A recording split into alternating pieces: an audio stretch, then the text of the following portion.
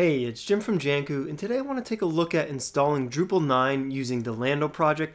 So Lando is great because it'll orchestrate your Docker containers so you can install Drupal 9 and all its dependencies without actually having to install any of those dependencies on your host system. So if I come over here to my terminal real quick, and I take a look and I write PHP, you'll notice that PHP is not currently installed on this computer, neither is Composer.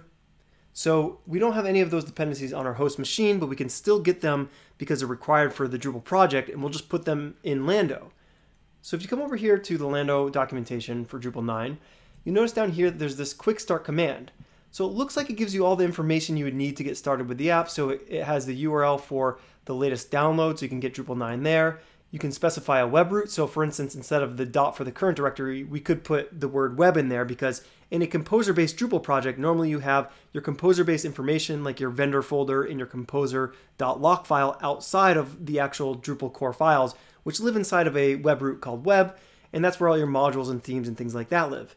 So it looks like you could just run this Lando init command, and if I were to actually come over here to my terminal and run Lando init, you notice that I can actually just go through and select all the options for those prompts there. I'm going to get out of that because when I actually do that, it doesn't set up a Drupal Composer project. It will download Drupal, and you can set up a Lando project that way, but it doesn't really get us in the exact Drupal Composer specification that I look for in most of my projects.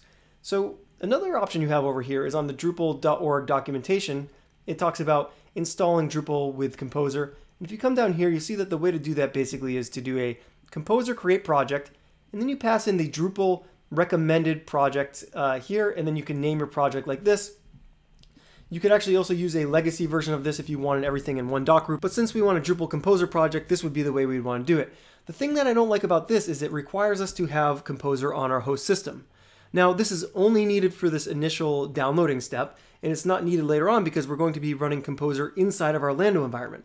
So unfortunately, we're kind of at a weird spot between these two. This one here doesn't really set up a Drupal Composer project, and this over here requires Composer itself to set it up, and then later we don't need that, so it seems like an unnecessary thing to have installed on our host computer, so I don't like doing that if I can avoid it. A third option here is actually to come and download a template from somebody else. So this project over here is pretty cool. The Drupal Composer project has this scaffolding set up for us that we can actually just come and we could download this, and we could use this as a starting point for our project, and then we could introduce Lando to it, and from there we could actually start up our project. So let's go and take a look at doing that. I'm going to do this as user-friendly as I can, so I'm going to come to the code section here, and I'm going to press download zip, and then I'll just save this file. And once it's done downloading, I could actually come over here to my downloads, and you see here that we have the Drupal project, and I could extract this by double-clicking on it, and I'll just say extract. And I'll put this in my downloads folder as well. And then we can close out of this. And let's just name this something else. Let's rename this Lando Drupal. And back over here on our terminal, let's go into our downloads and go into the Lando Drupal folder. If we list the files in here, so you'll notice there's not a ton of files in here. There's a composer.json file, which is the instructions for everything we're going to install, and then it has some other dependencies, but there's no web root at this point, and there's no Drupal core installed at this point. So one thing you could do here is do a composer install to install all those dependencies. The downside is that, again, relies on having Composer on your host machine. So instead, I'm going to initialize a Lando project. I will start up my containers, and then from there, I will try to run Composer install from inside the container. So let's do a Lando init. And since we already have it in a current working directory, we'll choose this first option. And then we'll come down here. We want a recipe for Drupal 9. So I'll come down and select Drupal 9 as the option. And then the web root relative to this destination is going to be web. It doesn't exist yet, but it will soon enough. And then we'll just call this Lando Drupal. And now this is the bit of information that will be added to the beginning of our URL if we're using one of the Lando URLs. So this is all set up. That will create the file, this .lando.yaml file here. And if we were to look at that,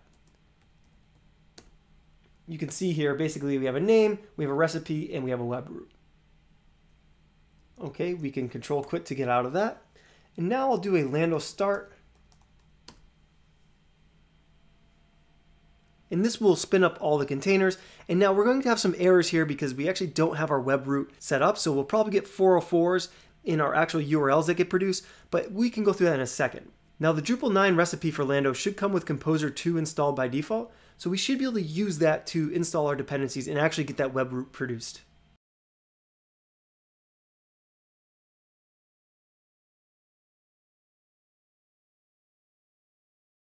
Okay, now that that's set up, you'll notice here that these URLs coming through for the website are highlighted in red. So if we were to control click on one of these, it'll take us to a 404 not found. Okay, so that's kind of what we're expecting here. So there's some issues going on here. Basically what's happening is if we list the files here, you'll notice we actually don't have a web root here yet. So what we want to do is let's first type in Lando to see what commands are available to us. If I go up here, you notice there's some standard commands like starting and stopping and finding the version. But you also notice here that there's a Lando Composer command. So since we're using the Drupal 9 recipe, it knows we want Composer by default. So we could come in here and do a Lando Composer install. And that should run the installation process to actually set up the core files for our project. It should create a web root for us and install the default modules and themes that were needed. So it's downloading all the Drupal dependencies right now. And it's going to create a vendor folder outside of the web root and all the core files inside of the WEB web root. Okay, that completed successfully. So let's do a list of our files one more time. Now you'll notice here that we have folders like vendor and web. So vendor is all the dependencies that we just installed, these Composer dependencies. Web is our actual Drupal project, so if we were to look inside web, you'll see that we have core files and modules and profiles and sites and themes, etc. So at this point, if we were to go back to our browser here and reload this, you notice that we actually have our localhost set up here with the installation process. That's because Lando can come back here and it can find this web root now, so it can find this folder here, which is what we specified over here in our .lando.yaml file. Web root here. So now you could basically go through the installation process. We could say English, do a standard install, and the database by default will be called Drupal 9. That's what Lando is looking for, so Drupal 9. The username will be Drupal 9, and the password will be Drupal 9. So keep in mind this is just used for the local environment. If you're using something in production, you want something a little more secure than that. But we should be able to save and continue. And it looks like we're getting some errors here. So if we come down and look down here, we're failing to actually connect to the database server there.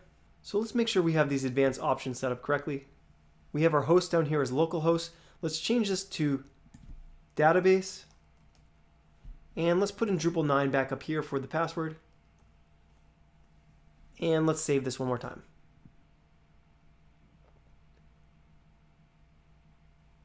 Now it's installing your Drupal site. This will take a couple minutes. If you chose a different profile like the minimal profile, it would go a little bit faster than this.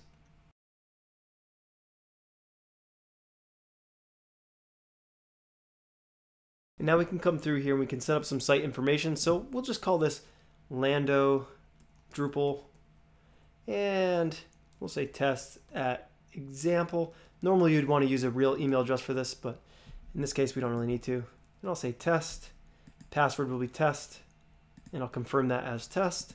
And I'll come down here and we'll just leave these as is and say save and continue. I don't need to save the test password. And there you have it. You're up and running with a new Drupal 9 website running on Lando. And if you want to power this site down, you could come back over here to your terminal and you could do Lando stop, and that will stop your Lando site.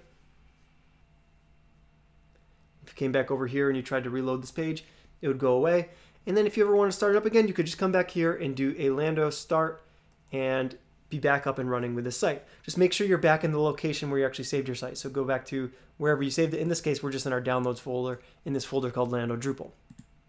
That allows you to run multiple Drupal sites with Lando on your local computer with different configurations and things like that. You basically go inside the folder for that specific project and run a Lando start, and it will remember all the configuration and everything that's needed for those specific containers. Hopefully this helps you get up and running with Drupal 9 using Lando. If you like this kind of content, please stay tuned to our channel for more videos like this in the future. Thanks, and we'll see you soon.